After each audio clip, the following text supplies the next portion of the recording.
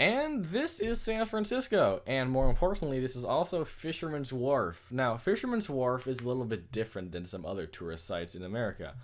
Unlike most tourist sites, Fisherman's Wharf was never really intended to be a tourist site. It kind of evolved from a natural workplace into what it is today. And even today, it's not really a singular tourist site. It's more like a bunch of businesses clustered together that are all tailored to suit the needs of any tourist that might come. Anyways, on to history. So, in the early days of the San Francisco Gold Rush, the northern waterfront of San Francisco was used by Chinese immigrants who used fishing junks in order to catch seafood to feed the thousands of prospectors in the area. Because there were so many prospectors, this was a very profitable business, and eventually the area became a home to Italian fishermen who used small sailing boats known as feluccas.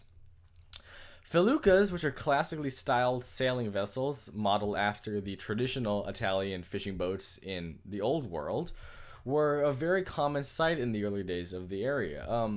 These small vessels were about 30 feet and were good, but not great. So when the gas engine came into existence, they were quickly replaced by what's known as a Monterey hull boat. And that's right here. These boats were very efficient. Get it? Efficient? It's like a fish. I practiced that. Anyways, these boats were very useful for fishermen. It made it easy for fishermen to catch fish, to go farther distances, and to do everything faster, I guess you could say. These boats were so efficient, actually, that they're still used today. And they also transformed the San Francisco Bay Area into a fishing hotspot on the West Coast. This started to attract all sorts of businesses, businessmen, and entrepreneurs, such as Henry Meigs, or Meigs. I don't actually know how to pronounce his name, but check out the bow tie on this guy.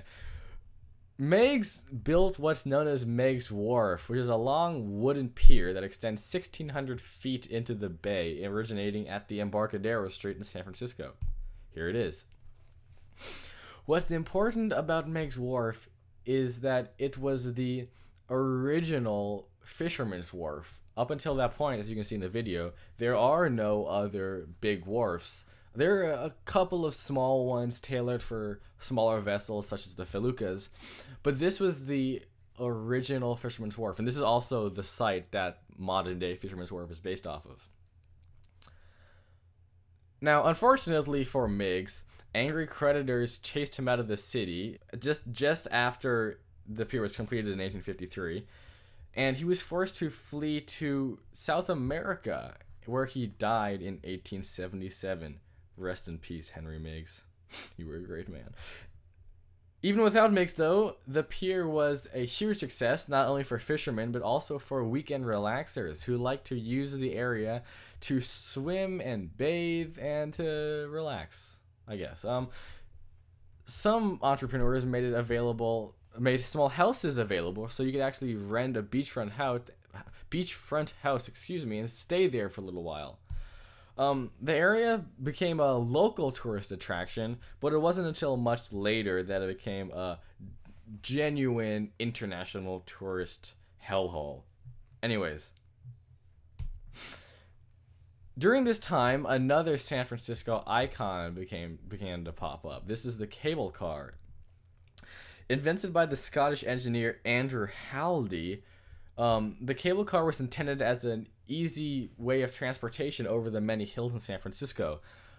As the legend goes, Haldy witnessed a freak cable car accident. A horse-drawn carriage accident in which a horse-drawn carriage plummeted down a steep, wet slope in San Francisco, and the two horses died.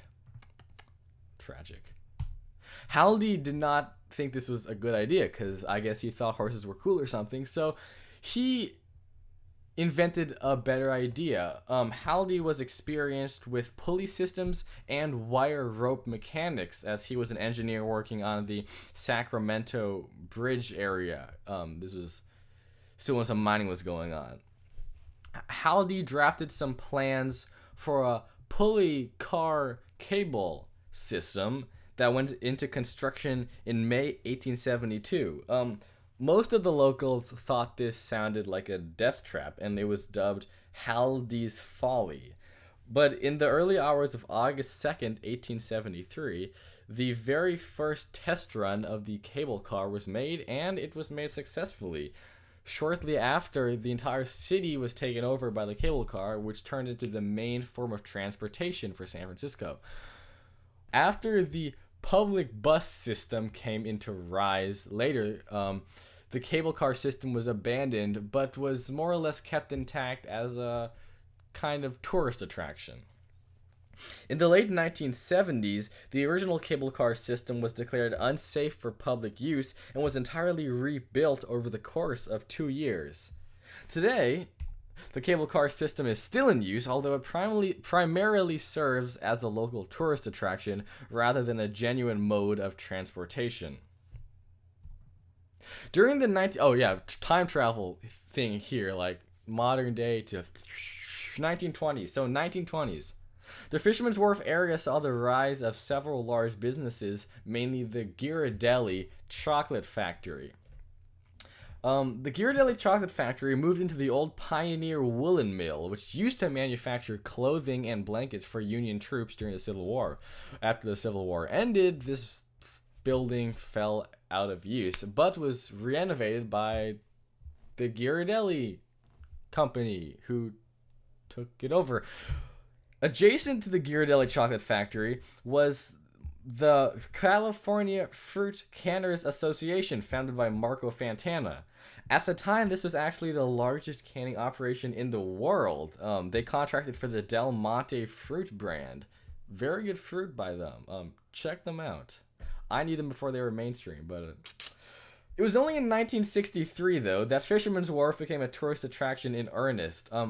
A Manchurian immigrant and businessman known as Leonid Matveyev, also known as Leonard Martin, bought the site of the old fruit cannery and turned it into a shopping mall. This, combined with the great views of Alcatraz and the Golden Gate Bridge, soon attracted lots of small other businesses, mainly all sorts of kitschy tourist shops and gimmicky amusement ride and all of that crap. Anyways, the Fisherman's Wharf area soon became popular internationally as a tourist spot, as it was one of the few places in San Francisco that served only tourists. The San Francisco Fisherman's Wharf was not viewed in the best light by local residents, who viewed it as a tourist trap, tacky, or just plain gimmicky. In 2011, a $15 million plan to renovate the site and to improve its view from both tourists and locals was planned. The bill proposed to add new roads, new attractions, new signs, to clean up the place, basically. However, in the recession in the years soon after the bill was proposed, plans to renovate the site were curved and were not carried out. Sad face. Regardless, the site remains one of the most popular tourist sites in San Francisco, for better or for worse. The end. Moo.